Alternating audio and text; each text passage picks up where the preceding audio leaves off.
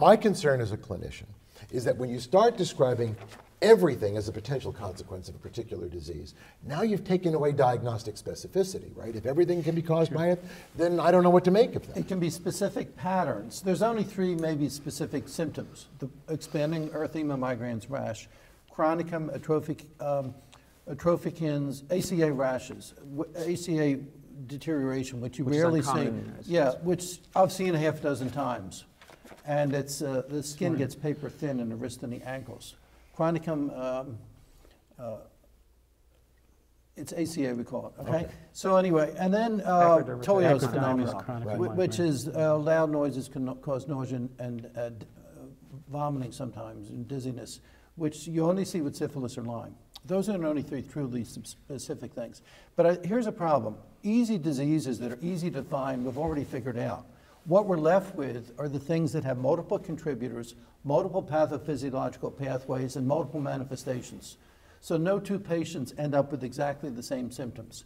So we have to have a different disease model for complex disease that is different than what we're used to having, where it's a simple, clear thing where you can diagnose it with one thing.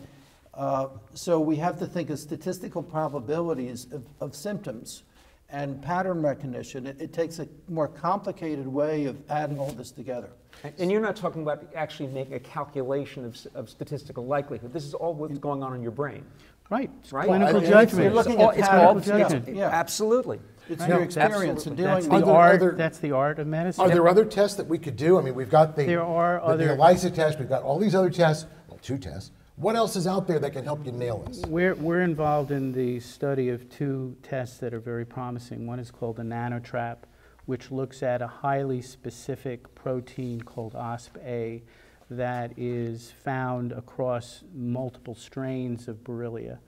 And what this technology does is it super concentrates in a urine sample the presence of this protein, and then it further tests, and it's 1,000-fold more sensitive than the standard Western blot. Okay. In our 2015 paper that was published in the Journal of Translational Medicine, the preliminary erythema migrans patients, which very often is negative in the ELISA test because they haven't had a time amount to respond immunologically, but 24 out of 24 EM patients were positive for the Nano Trap. So let me play devil's advocate and say that when you make a test sufficiently sensitive, it may become insufficiently diagnostic. That is, everybody turns positive. No, it's highly specific, though. Okay, tell me about it. It's highly specific, and as far as the authors of the study feel that the false positivity is very low. But does that mean that you've been exposed or that you're actively infected? It's an antigen, okay. So you're active infection, and there are studies to show that an infection should be cleared and no antigen should be present within 72 hours of that infection being cleared by the body. The obvious question that brings to mind is somebody who's positive by that study, given appropriate antibiotics, improves clinically, does that study then go negative? Yes, it has. And in fact, I provided 100 patients with chronic disease, 42% of whom were positive. One of whom was an MS patient who was symptomatic when she was first studied and asymptomatic when she was studied subsequently. She was positive initially and negative afterwards. All this suggests that patients with an ongoing Lyme-related issues, and I'm being very careful with the syntax, often wind up with lots of different doctors, lots of different clinical situations. The provider path here is an issue. Can we just return to the testing for a moment? Because sure. that is a fascinating new technology. There's polymerase chain reaction that's available. It's not very well, it's not often used, and it shouldn't be used. It's a research tool, but it's not the sort of thing that the average clinician should be ordering. There was a technology that the late Michael Brunner and I worked on back at Robert Wood Johnson, looking for immune complexes.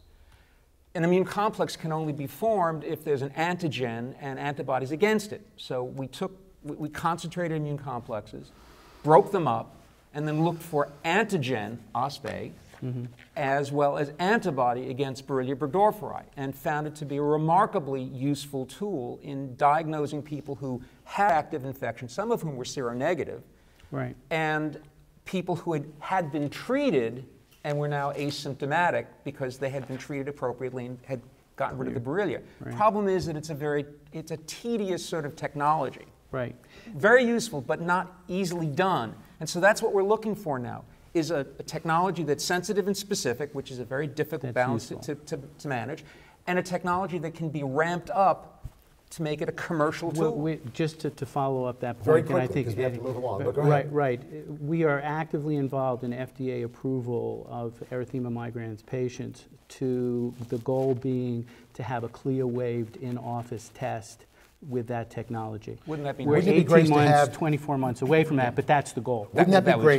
terrific. If we wouldn't be having this broadcast. If we had the Well, Lyme yes, test, we would. we'd be having a different broadcast. Other things we would talk about. I would Yeah, like please. to address this issue Sure. because it's frustrating sitting here. I've been involved 33 years, and I look at what has happened. You can all talk about these tests, and I certainly was actually going to bring up what Dr. Sigal mentioned, because we had funded Dr. Schutzer at UMDMJ, who initially looked at those immune complexes, and he actually proposed that test to the CDC, and they didn't want to hear about it. Why? And well, that's a good question. Well, that's don't why I know asked why. it. Yes, well, what I'm saying to you is the CDC is very reluctant to move on to new technology. I've been invited out there twice to Fort Collins. We've brought it up as advocates. The physicians have brought it up. Researchers have brought it up. They want to stick with a two-tier antiquated test that, again, is probably missing at least 50% of our patients. So a lot of what we're talking about, in reality, we're not going to accomplish unless the CDC moves off the dime.